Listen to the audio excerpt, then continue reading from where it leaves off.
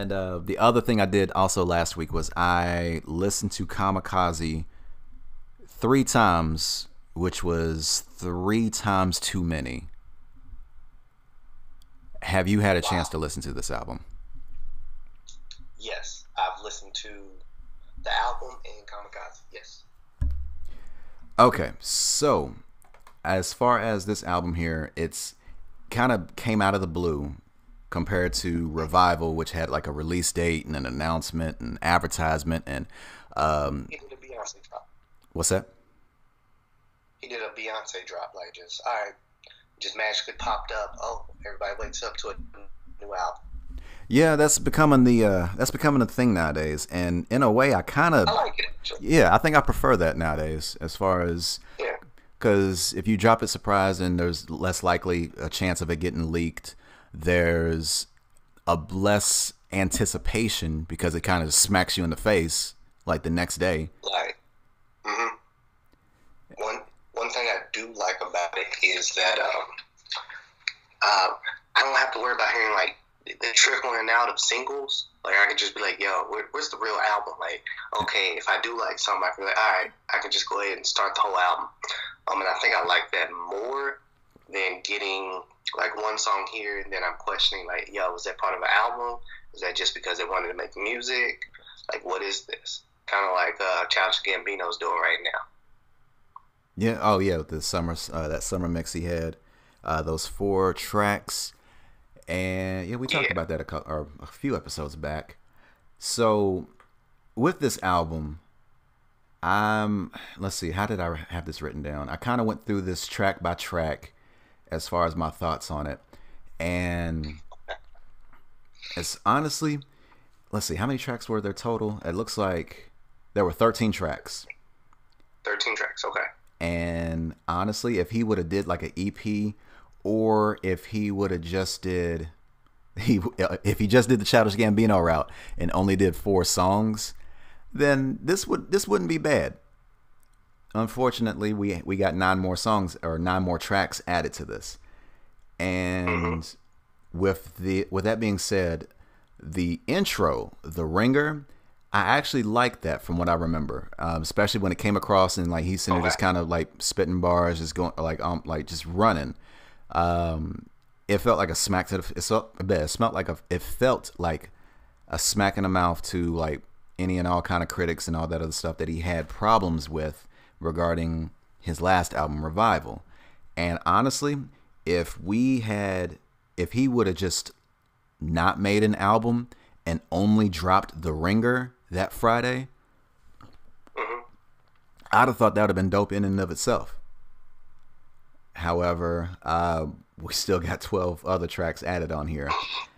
Now, the second track on here listed as the greatest, and I would like the hook more if he would have yelled it, or like in a more deep pitch or deeper tone rather than being all high pitched with it, and it just kind of came across a little. It just kind of came across a little hokey to me. And so how you felt about the ringer is how I felt about the greatest. You enjoyed the greatest as an intro, or I'm sorry, you enjoyed the greatest in general. Yes, I enjoyed the greatest in general just because I felt like it was like, hey, this is that slap to all the critics. This is that, I'm back. People keep calling me, one of the GOATs. I'm the GOAT. I don't think he's the GOAT, but, he could be white GOAT. I'm not sure. White dude GOAT. But I did enjoy I did enjoy Greatest. The ringer I thought was cool. But when they dropped Greatest, I was like, okay, we cooking now. Okay.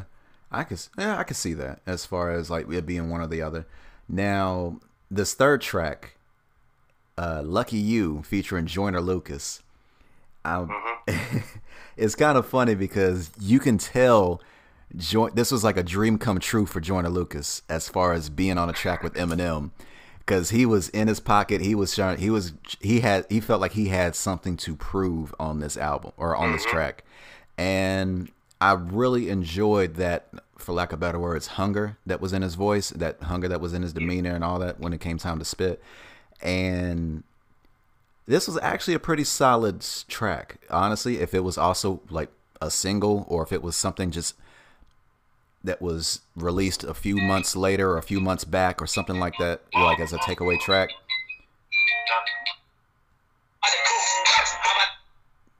Oh shit. My bad. Could you hear that? Yeah, I can hear it. Yeah. So you can hear the song? Yeah. What were you playing it on? Oh, my bad. Okay, I won't do that. That was all off the phone. That was on Tidal. Oh. See, I forgot about Tidal. Shit.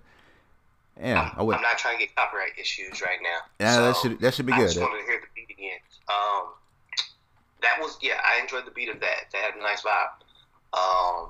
Enjoyed, more or less the lyrics of everything. That one was cool. I think I skipped the skit, so I have no clue what the skit is anymore. Honestly, it's funny because this skit is the entire album in a nutshell, and it's basically it's a callback to all those times where Paul Rosenberg would do a skit where he was like, it was pretty much a voicemail where he's sitting there cautioning Eminem to, hey, cut this shit out. You're sitting there, you're making this a little hard, you're making my job harder. Chill out with the talking about killing your wife, or chill out with any and all the other problematic shit that he used to do back in the day. And so with this skit, it was another voicemail of Paul Rosenberg where he's sitting there talking about, so I'm kind of confused why you made this album as far as a response to people criticizing Revival. This sounds like a slippery slope. It seems like, so what's going to happen? Like, are you going to make another album responding to people that are criticizing your response to the criticism to Revival? And it was so self-aware that I am surprised that this was left on the album.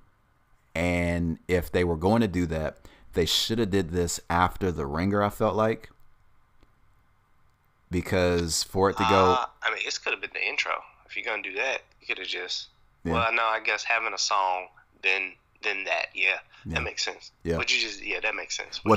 Or honestly, if you didn't want to put it as its own separate track, you could have put it at the end of The Ringer. So it's all just one track right there. And that would have been... And I felt like that would have been perfect right then and there. And that skit was just a perfect summation of this album, Kamikaze. And then it goes into Normal, and this really could have just been cut out. Trash, skipped it. And then it goes M Calls Paul, where he leaves a voicemail for Paul Rosenberg, and he's sitting there complaining about Paul complaining about Eminem complaining about the complaints about Revival.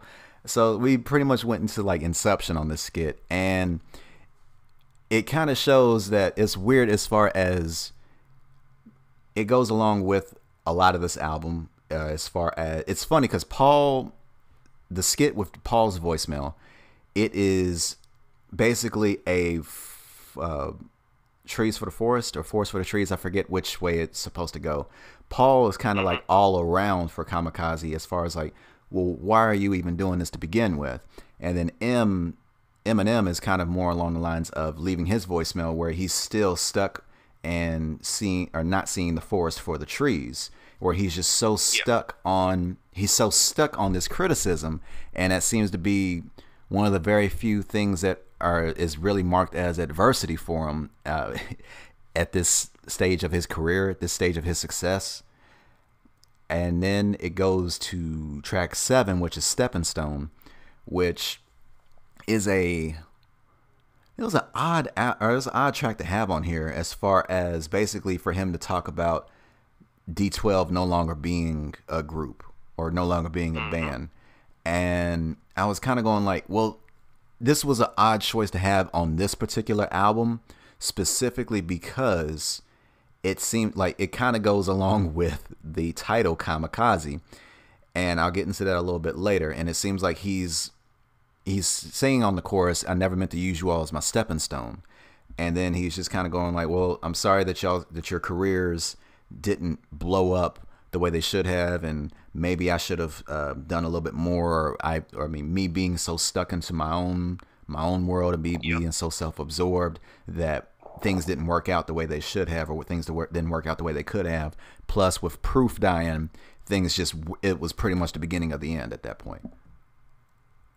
And so there's that. And like I said, this was an odd choice to have on this particular album. I will get into that a little bit later regarding the title. And then we get into Not Alike featuring Royce da 5'9", track number 8. Brought the album back to life. Really? Yes. All right. Yes. Let's see these next two songs are, I think, the best two songs on the album. Yeah, Not Alike. Yeah. I thought Royce da 5'9", did a real good job. The beat changes, and maybe it's because of the stepping stone that it goes to this, that I was like, okay, I've had enough stuff I'm not feeling, that I was like, finally something that I know is going to be, solid or good. That's how I felt about this one. Like, the beat change, I liked the beat, I was liking the raps. Yeah. This was my least. What'd you think? This was my least favorite track on this album. Huh. Okay. What put you off on it? Like, what was the thing that? Well, or is just all how it all was, like just how that song is from the start. Hearing this, what sounds like a direct copy of "Look Alive" with by Black Boy J and Drake, the same producer. And like it's like a copyright free or safe version of Look Alive. Or like you know how on TV where they sit there and play songs that they sound almost like famous songs, but it's changed just enough to avoid getting sued. That's what this felt like with me. And it was just like I'm really not trying to see Eminem, even if he's joking, do the shoot dance. So I'm mad because that image was stuck in my head when this started. And honestly, especially with that chorus where he's where he's pretty much making fun of Bad and Bougie's chorus, and it was just the point. If it was supposed to be like a joke song, or if it was supposed to be like a parody or something like that, I mean, at least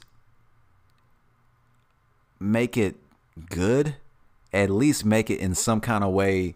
Like I felt like they really could have been a little bit more subversive with this. They could have played it off like it was an actual song, and if you listen to it and like you could be vibing to it, and then if you think about it or start paying attention to what they're saying, it's like, oh, I see what y'all doing. You're making fun of the people that do that or that rap like this, that talk about these type of shit and this, that, and the other. But it was more. It just felt a little too juvenile as far as how they were playing the joke off.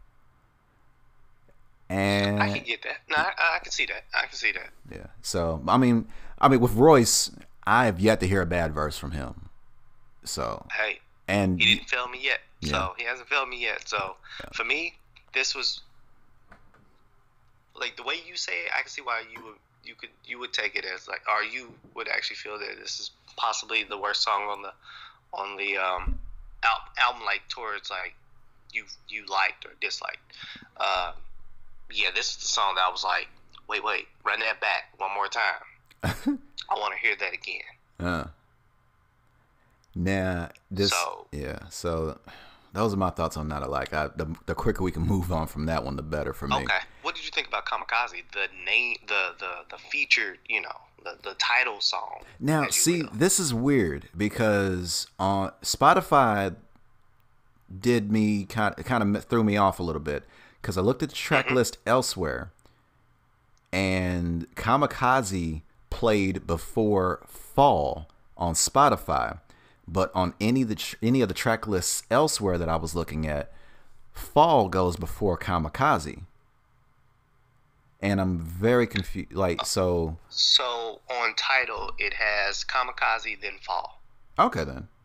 All right. Well, see, that's weird because the album cover The album cover did the exact same thing. It had Kamikaze before Fall. Then we're going with Oh, that. I'm sorry. I take that back. I'm sorry. I messed up. I'm sorry. Fall was before Kamikaze on the album cover that I looked at. Excuse me. I'm sorry. On Spotify, Kamikaze was showing before Fall. So we'll just go by that. So since that's what you're showing on Tidal, that's what I see on Spotify. But regardless. Oh, okay. So the unedited version, Fall comes before Kamikaze. I mean, sorry. The edited version, Fall comes before the Kamikaze. The explicit version, Kamikaze is before Fall. Why would they do that? Not sure. I am not sure, but I'm looking at it. It shows both versions, and so you're not crazy. That's something real. That is weird. Huh. All right. Well, fuck it. As far as Kamikaze, that chorus, like the smash and the bash and the crash and all that other stuff. I was like, all right, whatever. And ironically, that was the least. It was the least remarkable, or one of the least remarkables. Or I almost, without that smash, crash, and bash, I would have straight up forgot about this track on this album.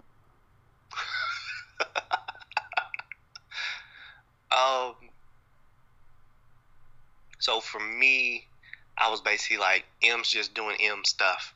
Yeah. Okay. I was like, I'm not really gonna go too deep into it. It's just M spazzing a bunch of stuff together and like, boom, all right. Yeah. That's literally how I took Kamikaze. I was just like, I critiqued this like other M songs where he's just like spazzing on a track, and sometimes he's with the beat, sometimes he's not. And you're just like, I take whatever imagery and content and go, okay, all right, okay, all right. He did his thing. Yeah, like as we're reviewing this CD, I thought I was gonna give it a higher. We haven't even finished the last couple tracks, but I thought I was gonna give it a higher score than what I'm about to give it today. Yeah, it's funny because I was actually gonna give it a Luckily, we took this week off because I was going to give this a much worse rating than what I'm going to do now. Here's funny, like, to my knowledge, I have yet to give an album a trash rating. But this album, trash? For me, I would have gave it gold. Well, see, hold on. Like, this album was teetering on that line as far as being a trash album. And it was just such a disappointment in the fact that this was a surprise album. It's called Kamikaze. Everybody on the internet was sitting there talking about, oh, he's taking shots at Charlamagne. Oh, he's taking shots at Joe Budden. He's taking shots at Drake, Machine Gun Kelly, Lil Pump, etc., etc. And then when you listen to it, and as far as him, okay, let me put this out there before I forget it. When you think of the word kamikaze, what do you think of? Someone also killing themselves in the process, like a suicide mission. Okay. And what would you say was the purpose of Kamikaze? Of this album, or people doing Kamikaze? The general version of Kamikaze. To destroy something else.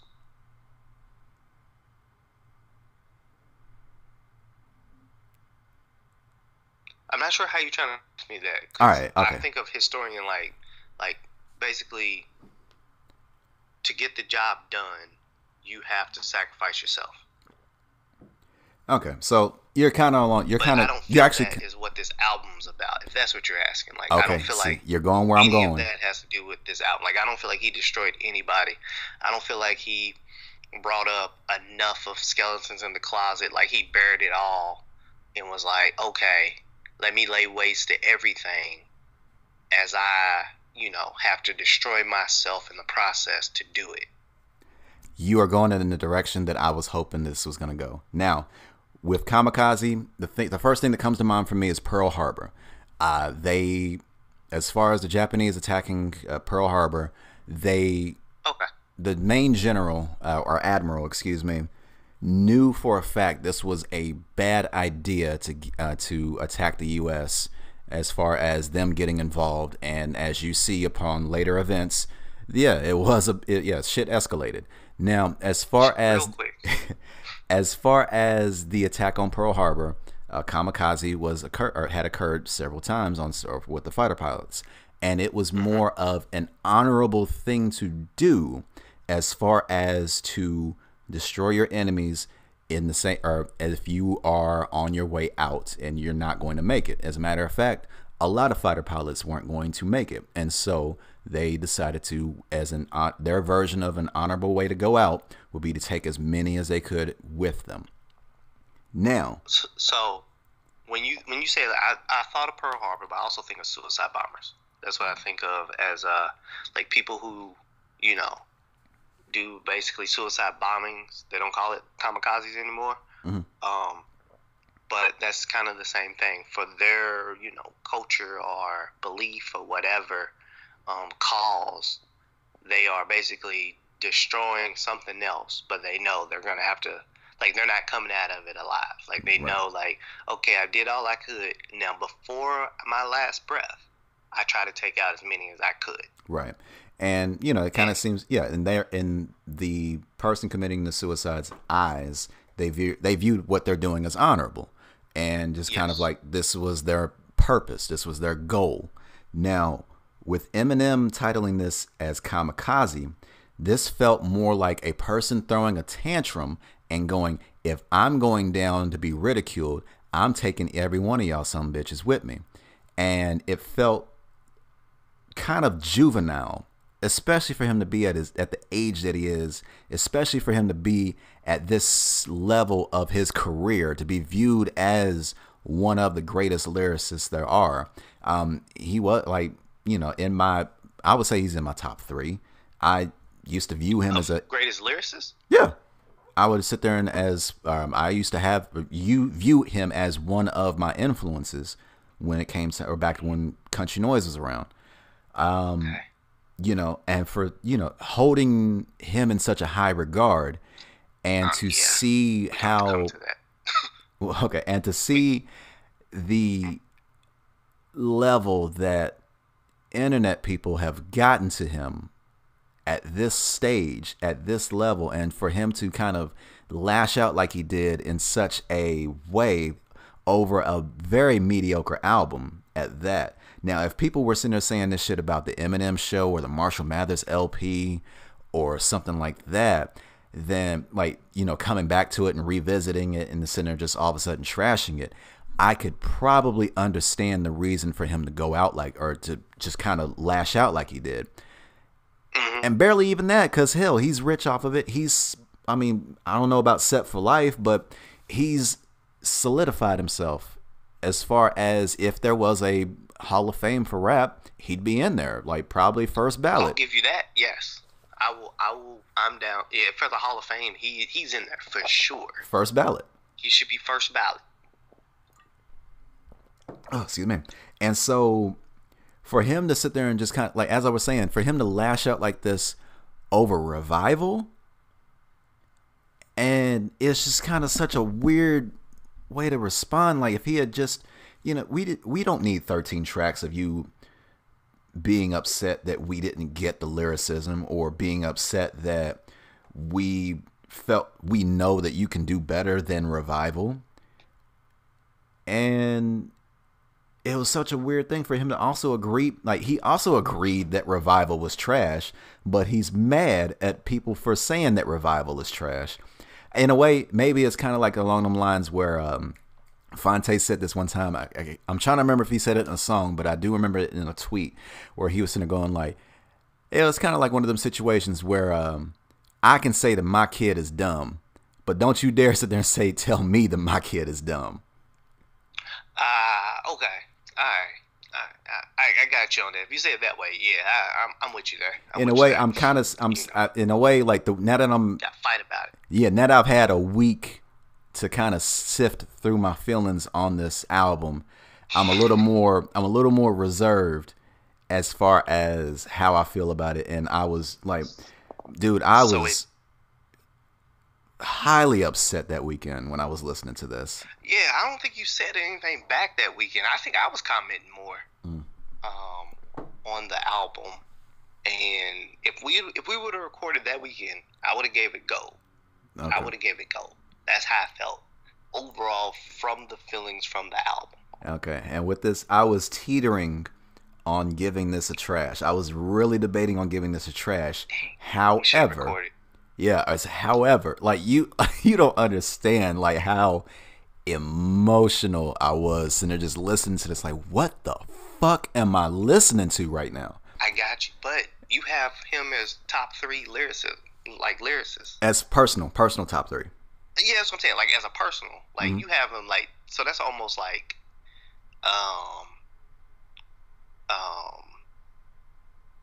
that would be like, you know, if I was listening to Lupe, and Lupe dropped something and was like, yo, what the fuck is this? What are we doing? You know what I'm saying? Like, because I'm gonna rate Lupe a whole lot harder than I'm gonna be Eminem. Like Eminem, I think he's in top 10, but like. Now, note, I am saying lyricists as compared to rappers too. So obviously there is a difference.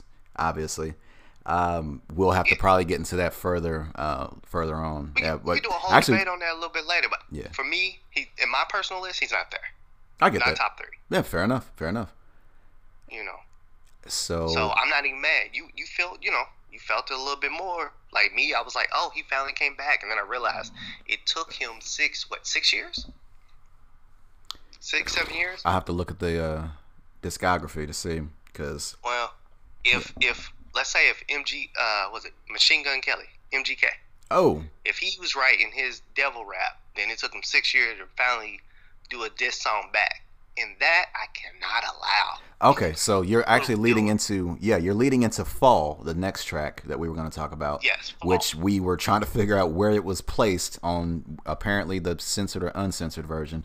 So yeah, with Fall, that's where the real drama comes into play, as far as he fires off at Joe Budden, fires off at Lord Jamar, fires off at Machine Gun Kelly, Charlemagne, etc.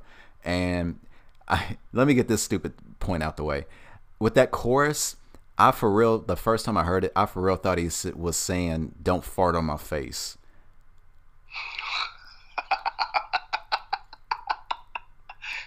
Honest to God, I'm sitting there looking at the title. While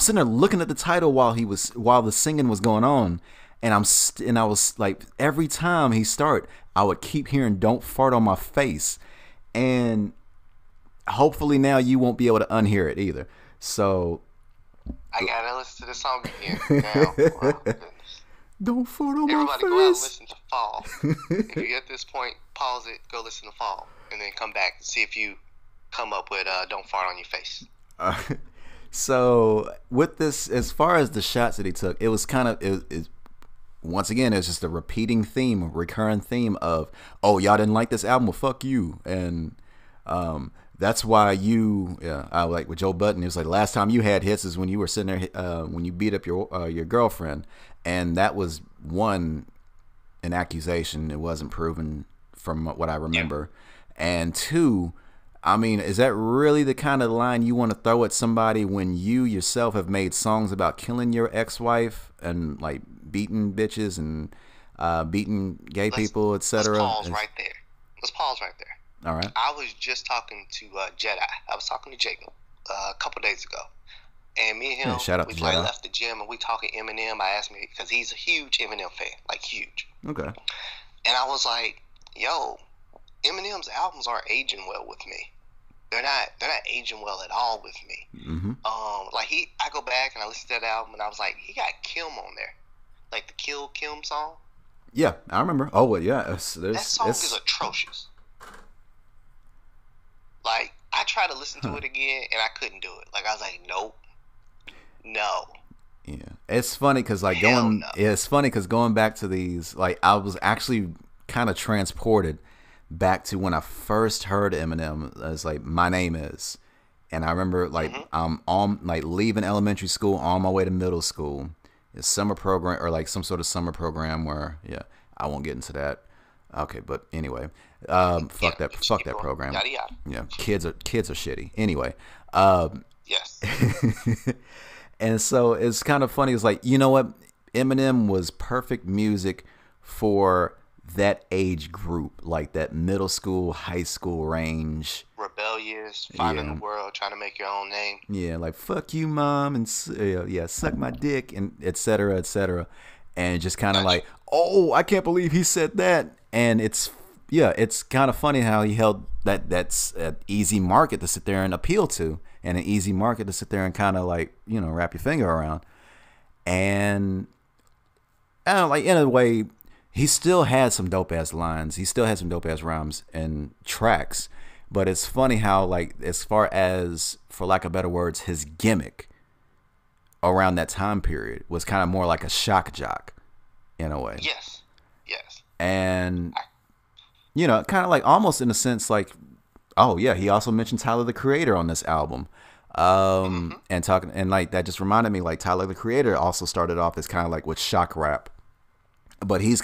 he's definitely evolved by leaps and bounds from that era, especially From when he began, yeah. especially Tyler with Creator's nice now. Like, yeah his lyrics and production, and it's just yes. um Which surprised me that he got to this level in a sense. yeah Not because I didn't think that he could have that type of talent, but because when I first saw him, I know Gary was like, "Yo, you need to check this cat," and I would look at the videos and be like, "No, Mm. no, like no, I don't know what the hell's going on. I don't get the madness. I don't know." So my question to you, for fall, did this fall flat for you, or was it a fall forward? How did it work for you? Fall was a fart for me. Now I'm kidding. um Nah, with this one, it was like I said, back to those skits where people are trying to reason with him, and the people that he's getting on, with the exception of Lord Jamar, who is kind of a hater in the most general sense. He doesn't like white rappers to begin with. So with the exception of Lord Jamar, the people that were talking about revival gave some valid criticism. Some of it constructive, some of it just kind of shocked and like a damn, I'm a fan. So like this is not the kind of album that I would expect from you, or this is not what I'm trying to hear from you. And so for him to kind of just lash out and sit there and just take little shots at those people, Machine Gun Kelly 6 years late according to Rap Devil, with Joe Budden trying to take shots at him as far as his domestic or alleged domestic issues. And here you are with your own domestic issues, alleged. And so, and then with Tyler the Creator, pretty much calling him, like it got censored on both versions of the album, but he pretty much called him the equivalent of a pile of sticks. Mm. Did you catch that part? You know what? This whole track falls flat as hell to me. Hmm. I think I went and started doing dishes when I heard this song. Oh, did you Like, break one of it them? made me want to go clean up something just so I can wait till the song was done. Oh, okay. It was just like it was this music that make you want to just like find something to do.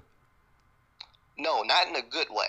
Like, to be more disrespectful, besides skipping the song, I would have ran the vacuum until the song ended. Damn. And then turned the vacuum off for the next song. Okay, well, you're more critical of it than I thought I would, or than I was. Yeah. It's like, No. did I leave the oven on? This- It's like you don't have the oven on. I'm gonna turn it on and then just go back to it so I can make sure it's off. Yeah, like that's how I felt. Like I started washing dishes. Like I was like, okay, let me turn on the water. Oh, the beat changed. All right, I'm done with dishes. And I listened to whatever the hell the next song was. Oh, well, maybe you should have kept that water running because the track after that It didn't get better. was "Nice Guy" by Jesse Reyes, most likely it's Reyes. Yeah. The next two songs are by same Yes. person. Yes. Now with Nice Guy, she like as far as that chorus, she sounded like a discount Gwen Stefani. And that entire chorus was that was fucking annoying. For her to sit there and just kind of go like it was pretty much like a pretend karaoke or pretend drunk karaoke, and then it goes into the suck my dick part where and it's just like really, and just listening to this and honestly, luckily this was not a long song. This was barely 2 minutes at that, and then it goes into the better version called "Good Guy" featuring Jesse Reyes. And I enjoyed this way more than Nice Guy, especially when it seemed like he actually was he was actually what he was talking about was less vindictive and less bitter compared to Nice Guy. It actually felt like he was actually talking about some more personal shit. And as far as that, it almost seemed like it was a beat change. And I had to look, and I thought these were two tracks, or I thought these two tracks were all one track, which would have made a lot more sense being like Nice Guy than Good Guy, especially if you got the same person on there and it's almost the same theme. And what should have happened is like first it should have played Nice Guy and then it switched over to Good Guy and then the track ended. Now, anything else to add with those two tracks? Nope. Okay. Nope. So that would have been a bad way to end the album had it just been on Nice Guy, Good Guy. What now? Track 13, Venom, music from the motion picture. Question. What motion picture? Oh, well, I mean, I think it was pretty obvious what motion picture. But my question. No, I thought you were saying which motion picture. I thought you were saying question like. Oh, here's my question. Pause. Here's my question. Why is this on Kamikaze? Shit, I don't know. He can't put it nowhere else. Right. I mean, like, obviously, I would imagine there's going to be a soundtrack for Venom. Why put that on this? He had nothing else. Like, he was like, well, I just dropped like 3 duds in a row. Let me go ahead and just put something, a potential, like, hey, leading on to the next one. I will be found in some future stuff. Yeah. Honestly, like, if this was taken off the album, and like I said, this was like he dropped The Ringer, maybe, yeah, if he would have just dropped The Ringer, shut people up, and then came out with Venom when it was closer to the time for the movie to come out, then okay, I can rock with that. But as far as Venom being on here, and it was such a, it sticks out like a sore thumb. One being like, yes, who does? It's unnecessary. Yeah, that's like if hold on, what's the most recent soundtrack? Okay, Future. He was like an executive producer for the Superfly remake. That would have been like if he took a song. That would have been if he made a song called Superfly and put it on fucking Dirty Sprite 3 or some shit. Like it's like, we know what you're trying to do.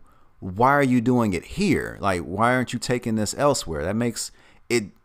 It's, I don't know. It kind of reeks of a little commercial. Maybe fuck it. I'll say commercialism. It just kind of reeks of like some cross promotion. It's just like,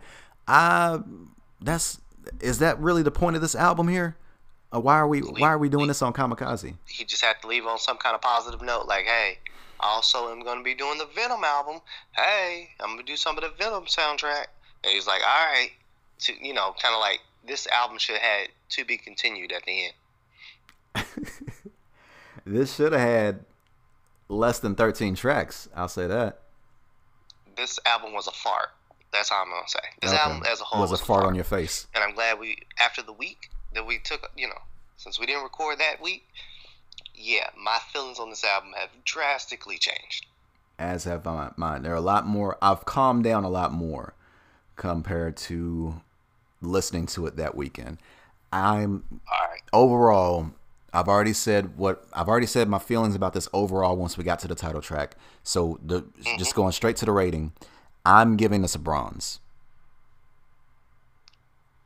So you went from trash to bronze. I was teetering between trash and bronze. Between trash and bronze. And now that I've had some time to chill out and just kind of listen, and afterwards, this is still leaps and bounds better than Revival.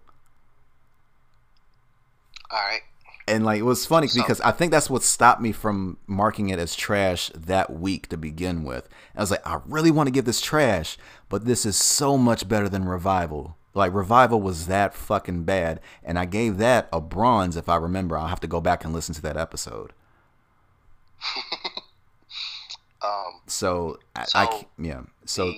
what I would give this album is bronze as well. Wow, you went that was a huge drop for you, because I at least had one. I just only went up one rank. You dropped 2. Yes, because after all the smoke was settled, right? And I tried to listen to it again, and I realized I was just like skipping to Royce da 5'9" and Kamikaze. It was like, all right, the album. There's 13 tracks, and there's only 2, maybe 3 songs that I care to hear from. So that means 10 other ones I would rather skip or not hear ever. And there are skits that I don't want to listen to again, and there are whole songs that I wish they were just a fart. They could have just played fart tracks and it would have been better. So this is getting a bronze for me. Okay. Yeah, it was neat to have him come back.